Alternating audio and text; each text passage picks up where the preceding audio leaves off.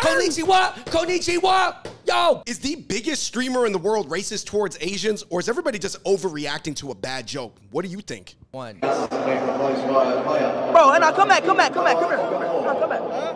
Why you got on Argentina, bro? English, no.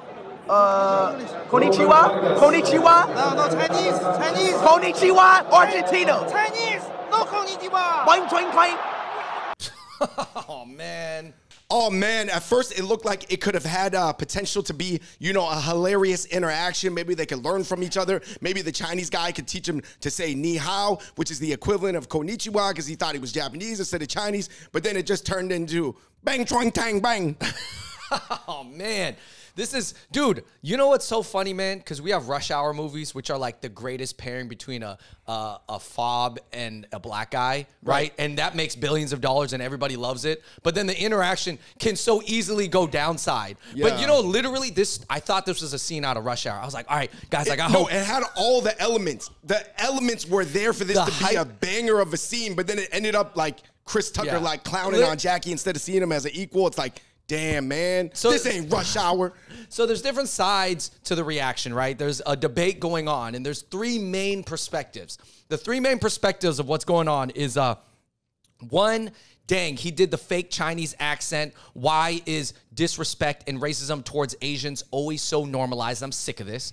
And then there's another perspective that's like, it was a bad joke. He's a hype kid. He didn't mean it like that. It's not the worst thing. Let's move on. And then the third perspective is actually a lot of white people saying, dude, you know, if IShowSpeed was a white guy and he did the same thing, he would get canceled 5 times quicker. And Andrew, the truth is, there is a shred or more than a shred of truth in every single one of those statements. They're not mutually exclusive. For me, Andrew, obviously, I don't fit into IShowSpeed's demographic. I don't even watch streamers. However, I will say this. I had seen clips of his stuff before. He's a talented kid. He got like 12 out of 10 charisma. But I was disappointed in his attitudes or maybe dismissiveness or lack of like full respect towards Asian cultures. I honestly was. Yeah, for me, it's clear that he is more into at least anime culture, right? So that's why he knows Konnichiwa, because he does watch anime. We know this. But I don't think he knows as much about Chinese culture. My thing for him would be like, hey, listen. And he did make an apology video, which we'll play at the end of the video. But I think it's like, if you want to be cultured and you want to be wild and meeting all these different types of people, at least learn some real Chinese phrases, man. Honestly, not that many people would have been mad if he just said, Konnichiwa. Oh, you Chinese? Ni hao shay shay? Ni hao shay shay? Right, even though ni hao shay shay wouldn't even have fully made sense in the context by saying thank you, people would have still been like, oh man, you know like 2, 3, 4 words from my culture? You're good. Yeah. Like, you're showing me respect. Listen, you know like 2 words.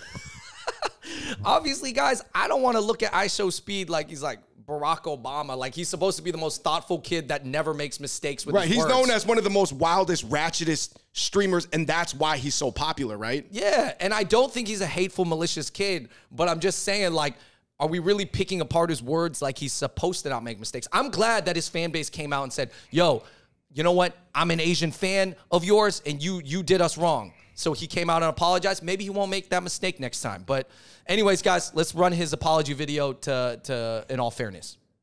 Hey, guys, it's a clip going around where people are saying I'm being racist to an Asian guy. You know, and I just wanted to say some things, you know. I wasn't being racist to him. I promise you, you know. I seen him. I thought he was, you know, when I see, I thought he was Japanese, so I said konnichiwa. I watch a lot of anime. I said konnichiwa when I found out he was Chinese, you know. I tried to say a nickname that they call me in Chinese. I literally was just talking to a Chinese person earlier today at 433. And they said they love me. And I love Chinese people. So I try to say Zhong Kong, like Chong Kong. Like, it's a nickname that they call me in China. I promise you, you know. And if it came off as racist, I promise you, I did not mean it that way. You know, I got adrenaline pushing. I'm making content, live streaming. I'm at the World Cup. Watching Ronaldo play, adrenaline pushing. I seen him with an Argentina shirt. You know, I just wanted to say what's up to him. You know, I love other races. You know, I really did. I think the apology, to be honest, is like 7.5 out of 10. I consider it valid. You know, I don't think he has a PR handler, but I think they would be pretty happy with it. I mean, the Zhong Kong thing, Like, definitely a little bit of cap right there, to be honest. I don't really think he was trying to say, 我是中共, 中国人叫我中共. I don't think he was trying to say that. But and then what was he expecting the Chinese guy to be like? Oh, yeah, oh, 你是中共哦，中共哦，你好，I think the main thing that I took away from him is like, yo, I've been in that situation where the adrenaline's running and you're just trying to come up with some impromptu, like I said, UCB, Second City. It's almost like an impromptu sketch thing. You're on stage, but it's the world stage. It's the streaming stage. And you might pop off. And Andrew, not all jokes are a home run. Sometimes you swing and you miss. But it just so happened when you swing and you miss and it's a racial joke in 2022, it can go downside for you based off the reaction on the internet. Hey, you know what? I don't think he's a bad kid. I mean, I would overall accept the apology. One thing I don't like about people's apologies, though, against Asians, they always say, I love Asians. I love Chinese people. I love them. No, you don't love them. I'm not saying you hate them, but you don't love them. Don't just say that. That's super, what's the word? Is that gaslighting? No, that's patronizing. I don't know, whatever word people want to use nowadays, that's just not true. So I think that that's the part where people lose me in their apology. Just be like, yo, I made a mistake. My bad.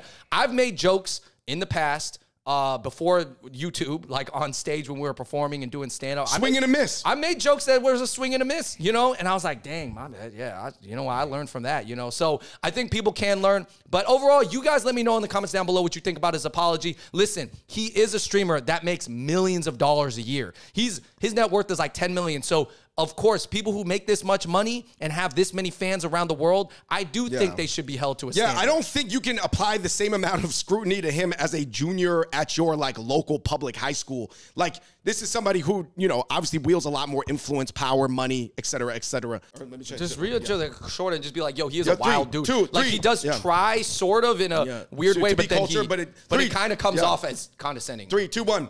I mean, Andrew, there are some other clips that provide context. He does try to be like cultured in a global way, but it also does come across as really ignorant, as we will see in the next 2 videos that we're about to play on the screen.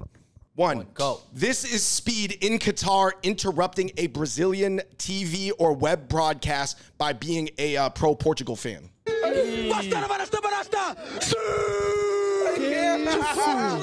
Portugal's winning! Portugal's winning! Ô Morente, sabe quem é esse cara aí, Morente? No Brazil! Sim, Brasil! No Brazil! Ele é aquele streamer no famoso. Brazil! Para. Portugal's winning! Oh, vai dormir. Yo, at the end when the guy's like, fight me. Obviously, Andrew, clearly Brazilians have a very different reaction to Speed than like Chinese guy. The Chinese guy was like, haha, you're crazy. Kind of like it, kind of don't like it. This guy's like, fight me. What if the Chinese guy was like, afterwards, he's like, oh, yeah, man, black people have a lot of energy. That's probably what he's thinking. All right, so here's another clip. Huh? No English? Allah? Wallahi? He's Indian? Oh, you know that song? Hey, where you from? Man. Yo, Andrew, are you surprised that Speed knew that Punjabi MC song? Obviously, that Jay-Z did a remix. Beware the Boys, guys. Shout out to that song. Really, really good. I guess I have a question for everybody out there. What does it mean when people nowadays make a half-ass cultural effort? Like, it's half-assed. Like, they know something, but they blurt it out in kind of a rude way or a hype way, so it kind of comes off as more condescending. Like I said, I don't think really any of this was fueled by hate, so he's not a bad kid, of course, but like, it's just super hype and it's super in your face. So he's trying to do the Punjabi MC. It's like, you know, you're not, like, he's kind of trying, but he's not. I don't know. You guys let me know in the comments down below what you think. Yeah, I think that it's crazy because in 2022, everything's gonna like attract the culture wars. Basically, all the underlying discussions, white versus black, black versus white, woke versus conservative, conservative versus unwoke versus libertarian, they're going to like make its way sneakily into the anything. You know what I mean? Like, Andrew, Speed was streaming with a guy from mainland China, and somehow it still devolved into a white versus black war in the Twitter section. So, I mean, what kind of commentary is that on the macro state of like American discourse? Or is that just a commentary on Twitter discourse? Or internet discourse more so than it is the larger landscape. Listen, to close it off, the truth is more and more people are going to be exposed to different cultures, and they'll know a few words of that language. They'll know a few dishes, but I think what you have to look at is the intent and the usage now, because a lot of people are going to know ni hao, a lot of people know konnichiwa, a lot of people know annyeonghaseyo or something like that, you know, but I'm saying it's not always about just them knowing it. It's also the respect and the usage behind it. So anyways, guys, we're going to end it off right there. That is us reacting Try to keep it civil in the comment section, guys. I know, like I said, you know, it's funny, Andrew. These things, they cause such a fervor on the internet, but mainstream media will not touch this because mainstream media tends to talk about mainstream things. And this is very internet-y, but most internet-y people have Twitch, Discord, Twitter, you know, Instagram accounts. And we are not mainstream media, David. We are not the mainstream media. Like I said, guys, a lot of extreme reactions, but, you know, we tend to be pretty balanced in our opinion. And like we said, it's just a 17-year-old acting crazy. But at the course, you know, there is stuff you could take away from it. You could take stuff away from the comments as well. Let us know what you think in the comment section below. Like, subscribe, turn on your notifications. Until next time, we the Hop Hop Boys. We out. Peace.